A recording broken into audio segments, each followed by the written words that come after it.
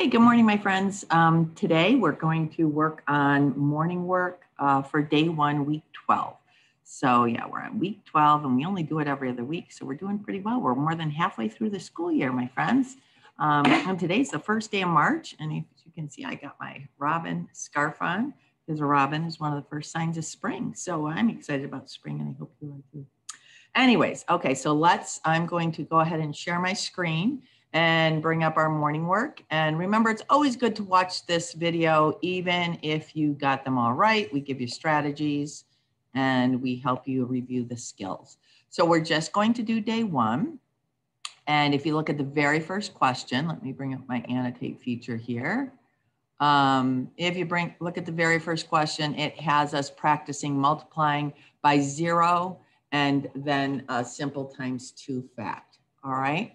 So 1 times 0 is 0. Remember, 0 is our hero. Any number times 0 will give you 0. 4 times 0 is also 0. And 2 times 2 is 2. 4 is 4. Remember, when you multiply by 2, you just double. Think double. So 2 times 2 is 4. And so remember, when you look at those number sentences with the zeros in them, there's always 2 zeros. Okay. And it's different than multiplying by 1 when it's 1 and the same, and the other 2 numbers are the same. Okay, let's look at our word problem next. It says Joey is running a 26-mile marathon. Joey takes a break after 4 miles. He then runs 8 miles before taking a second break. How many miles does Joey have left to run? So it's a 26-mile marathon.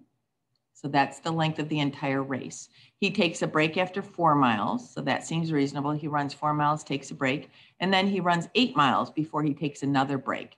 How many miles does Joey have left to run? So if you think about this, we're taking a whole race and we're splitting it into 3 parts. The amount he ran first, the amount he ran second, and the amount he has left to run. So we would represent that with a 3-part number bond. So while maybe you don't need the picture really makes you stop and think about the concept and understand how to present it. So I'm going to take the race and I'm going to split it into 3 parts. The total race is 26.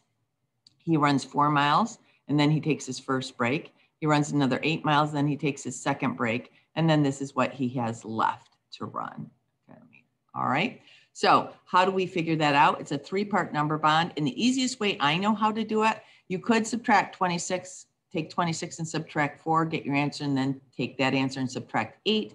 But I like to add these 2 because I think adding is easier than subtracting. So if I add 4 and 8, I get 12. I'm going to put that right in there because 12 represents the total of those 2 parts, or the sum of those 2 parts. And now I've just got to take my 26 and subtract 12. So 26 minus 12, and you can do that in your head. You can do it mentally, or you can use the algorithm. If I do 26 minus 12 with the algorithm, I would get 14. So 14 is what he has left to run. How many miles does Joey have left to run? We would say 14. Make sure you dress up in your number and put 14 miles. Okay. All right. The next one is a simple algorithm. It's 500 minus 250. I'm going to show you 2 ways to solve this. We can use the algorithm, but we are subtracting across zeros. So remember, step 1 is always subtract the ones. We have 0 minus 0 is 0. Step 2, subtract the tens. Well, I can't take 5 tens from 0 tens, so I have to unbundle. I'll go to the hundreds place. My 500s becomes 400s. But the good news is now I have 10 tens. 10 minus 5 is 5. 4 minus 2 is 2. My answer for 500 minus 250 is 250. Now, I prefer to do this because it eventually becomes mental math for me. So I'm going to use a number line. And I'm finding the difference between 250, which is my smaller number, so I'll put it to the left part of my number line, and 500, which I'll put to the right part of my number line. And I have to find that difference between those 2 numbers, okay? I'm going to erase that. Sorry, guys, I don't like the way my 5 looks there. Okay, I'll make that a little bit neater for you. All right, so I want to get from 250 to 500, and I want to make a friendly number first. So 250 is already pretty friendly, but if I add 50 to that, I get an even friendlier number. The more zeros a number has, the friendlier it is. So 250 plus 50 would give me 300. And now I've got to get from 300 to 500. Well, I can do that mentally. I can do it in 1 jump. You might need 2. That's 200. And so how do I get my answer? I add my 2 jumps, 200 plus 50, and my answer is 250, just like I got with the algorithm. So I actually think this is a little more fun. It makes more sense to me, but you can do it however you want. I just wanted to supply you with that second strategy. All right, let's go to our last question for day 1. It says, write the missing numbers to complete the pattern. So it is a pattern question, but this is different than the ones we've done in the past. So if we look at our numbers, we start with 56, we go to 54, we go to 52. So what do you notice that is different about the pattern this week compared to previous weeks? If you said the numbers are going down, you are absolutely right. And because it's a pattern, they're probably going down by the same amount each time. When I go from 56 to 54, I'm counting back to 55, 54. When I go from 54 to 52, I'm counting back to 53, 52.